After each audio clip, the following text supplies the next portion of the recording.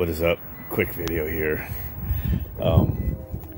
My AC unit that I installed at the beginning of summer, 3-phase unit running off the variable frequency drive with a single phase input and some DC tied into it from my solar array. Might be removing this, might be taking off the solar and using it to power like a mini split to cool my garage or something like that. Not exactly sure yet, but just because it is, what is it, the 28th or 29th of December today, you can kind of see the sun is, it is 12:35 p.m. The sun is, overhead, but not directly overhead because it's, pitched at the angle that we get with the tilt of the earth. So you lose, your density per square inch or whatever you want to say, in layman's terms, how the energy is getting to the solar panels from the sun.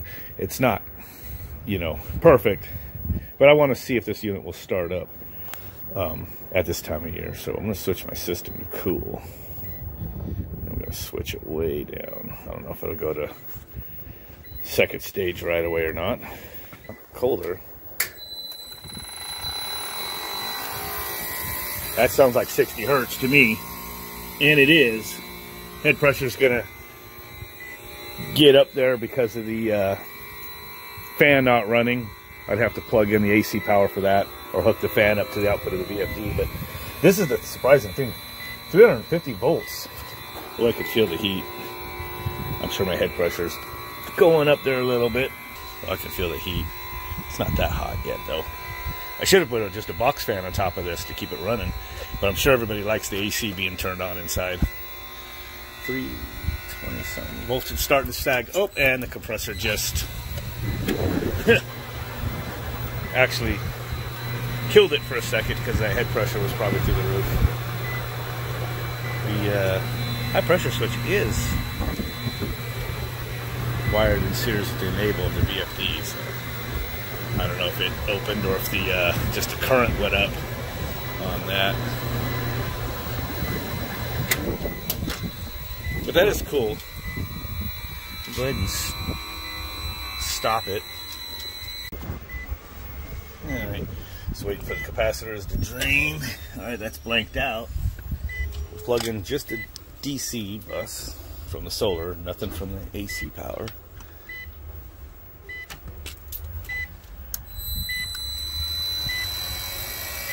Wow, it's having absolutely like no problem starting the compressor. That's crazy. I'm kind of curious if my meter is reading a little high though, because 360 volts, I know that is what it is unloaded, but I just expected to go down a lot more when I loaded it up with the compressor. Got a second meter hooked up, just kind of 33 volts. They seem to be agreeing with one another. Get in there. Oh, that doesn't go to this one. All right, let's get ready to slam it in there.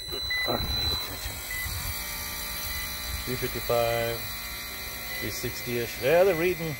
They're both, jumping around a little differently, but yeah, about 350 volts. That is what I have on the bus.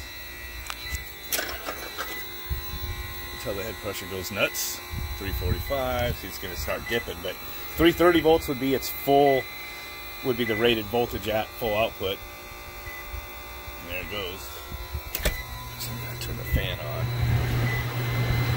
So it seems that, like, I'm going to unplug the DC here. Watch my voltage. I think it's going to go down on the power from when they let the fan. Make it balance out. 360. Unplug. Yeah. So at this point, my DC from my solar panels is lifting up the voltage in the DC bus up to 360 when the power from the utility and the solar is plugged in at the same time. Let's do that again. 340, plug it in, yeah, 360. Wow. And if I unplug the AC power, it's about 360 while, at that head pressure until the head pressure starts cranking up. So, wow. Those solar panels are putting out pretty much as good a performance as I've ever seen them put out. Huh. It's because it's cool out here. Even though it's got probably less energy density, with the sun being, at 15, 20 degrees or what it is, whatever it would be at this time of year.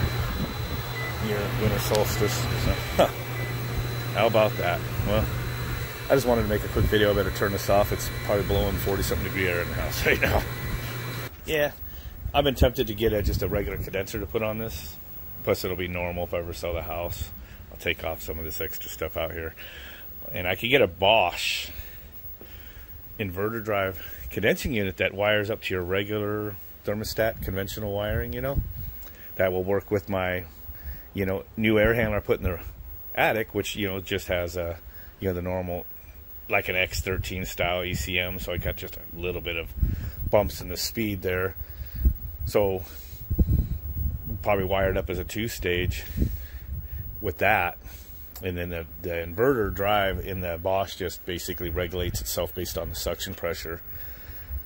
So that probably work fairly automatically and be a lot more efficient than it is running a 3-phase compressor off a VFD and, you know, all that stuff.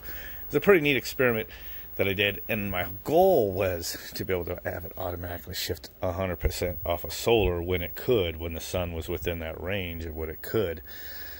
And that would have worked. The only thing is building a high voltage regulator was being a little bit of a challenge for me. I had a couple different ideas for it, but never did get it there. So never really got to tap all the power off the solar when it could. And it was just dividing it like 50-50 probably at best when the sun was in the favorable position, and then less than that, you know, when it wasn't. So, But anyway, as I keep saying, probably going to be using my garage for my electronics area from now on. And when summer comes, it'll be way too hot in there if I don't add a mini split. So most likely just going to put a mini split in the garage, which is on the other side of this wall here, and put a condensing unit out here. Tap that off the solar. That'll be awesome.